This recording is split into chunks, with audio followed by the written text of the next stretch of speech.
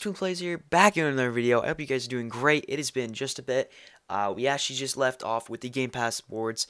I'm so happy you guys are here with me today. And yeah, so today we're going to be looking at audio visualizers. That was a wrong word. Now, as you can tell already, this is what it is. It isn't sorry about that. So it basically is a visualizer that doesn't have to do with effects or particles or anything like that. So yes, I am not going to be doing that. Like, I'm not going to be doing a visualizer kind of type of thing with the effects. I might with this particle emitters. I'm going to look into it, but right now I have the parts that just glow and everything that other people have, and it also moves and stuff like that. But I also do have one more. Let me test it out real quick and add it. So if you can kind of tell, my screen is moving. Now look at if you can see how my screen's kind of moving, and it's having a little pulse. Come on, zoom in. Maybe it's kind of hard to look at, but on the lights, if you see when they glow, there's like that pulse with the screen. You can probably turn this up. Yeah, see, there we go. See how there's that pulse? So I'm going to show you guys what we have for these scripts and how they work. It's pretty sick. It's another good thing you could add to your game, and I really do think it's pretty dope. So that's something you can add. So we're gonna look into this, and yeah. So, but before we start this video, feel free to subscribe, click that notification buttons. We actually do have 3.5K subs, guys. That is amazing. I mean, so much to me. And also join the description. It is in the join the Discord is in the description. Yeah, we're doing giveaway at 5K subs, so that's gonna be cool. Join the group also. That's another thing. I actually rank a lot of people on my live streams, and something to just be cool and just sound for the Roblox group and the community.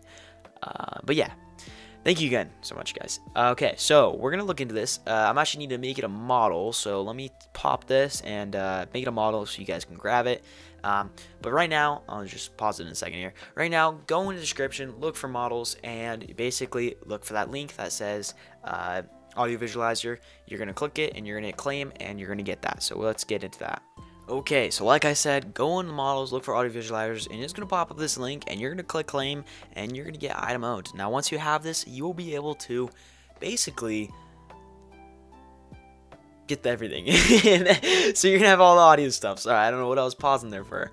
But yeah, so you're gonna have that, so make sure to grab that, and you're gonna insert it to Roblox Studio. How you're gonna do this is you're gonna go to model, home, toolbox, go to your toolbox, click inventory, and it'll say audio visualizers, because this is in your inventory.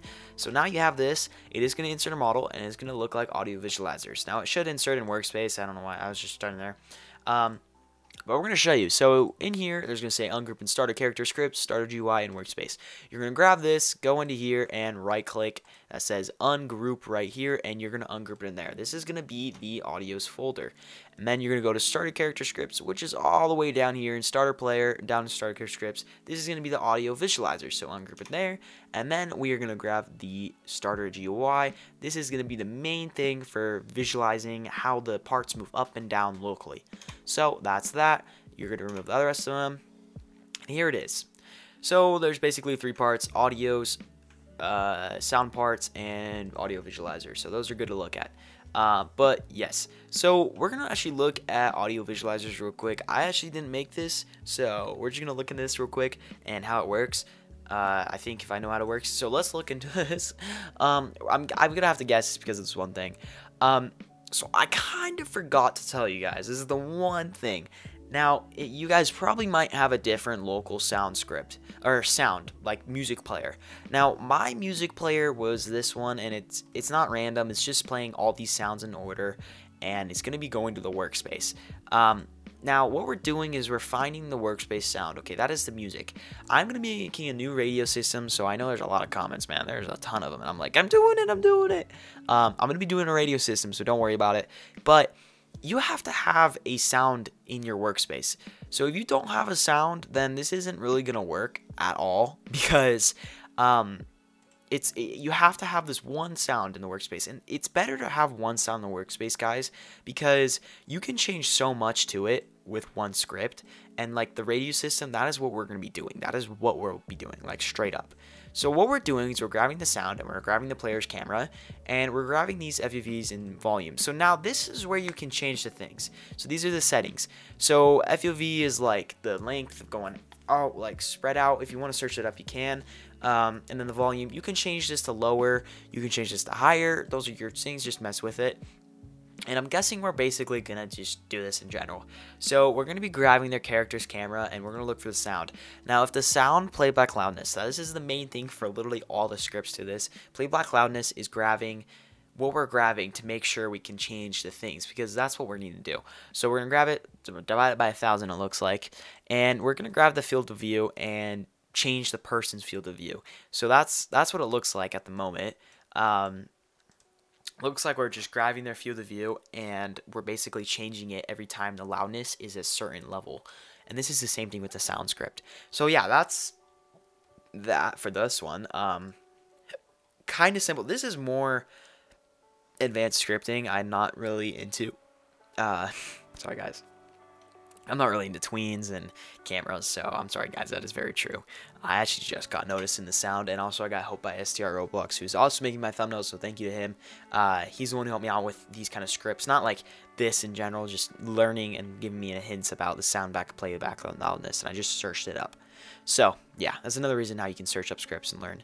So we're gonna go to Starter UI and we're gonna look at this. Actually, you know what? Let's go to the other one, because this is where we're gonna be making parts. We're gonna add a new one. So let's do this. So inside here we have two things right now, or we have a bunch of things. We have audio, audio 5, audio 4, audio 3, and then we have vibe sign. Now this is the vibe sign right here. And this is what we're grabbing in here, and there's all these part names. Now, how this is gonna work is you're gonna, if you want to make something new, okay, let's say these parts over here, we want to make a 6 one, okay, and we're gonna do that. We're gonna hit duplicate, and we're gonna change this to audio 6, okay. Make sure to do that. You're gonna grab the move button. Let's move it, and we'll move it down here, okay. Now we have audio 6. Sorry, okay, a lot. And that's how that's doing. And then what we're gonna do is we're gonna close this. So we're gonna close those out, and we're gonna go to sound parts. Now, guys, this is like crazy how we're doing it, and I hope you understand what I mean, because this is like not the easiest way. And we're gonna do this. So we're gonna copy and paste this, and we're gonna paste it right here. And we're gonna go size x6, size x6, position x6, position x6, position x6. And we're gonna go position part 6, and then we're also gonna go part 6. We're gonna go part 6. And then we're also going to go part 6, and we're going to go part 6.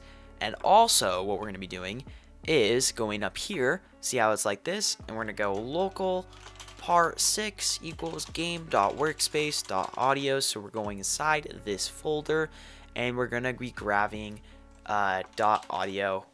And then see how there's these pop up 6. Now, like I said, you can see how I did vibe sign. That is because it is inside another model that we get inside and then go tar2. So you guys can do whatever you want to do, just mess around with that.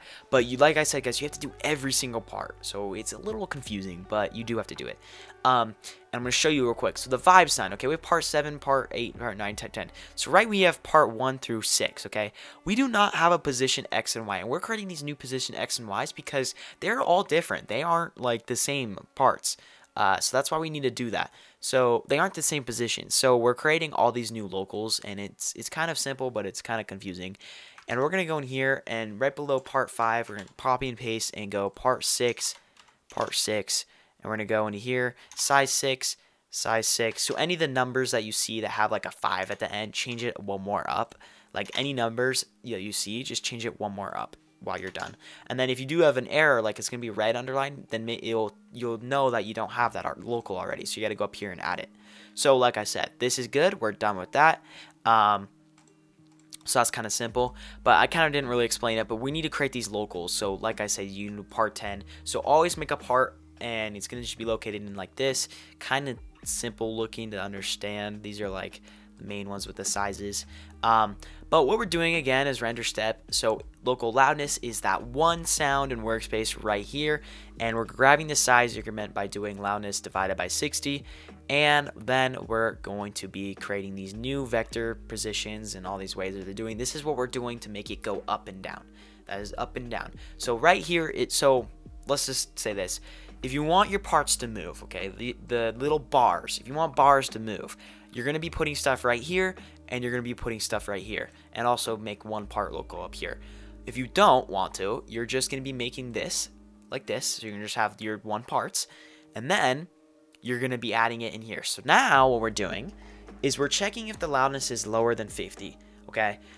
Or higher than 50. If it's higher than 50, we're going to change it to neon. This is what makes it look really cool.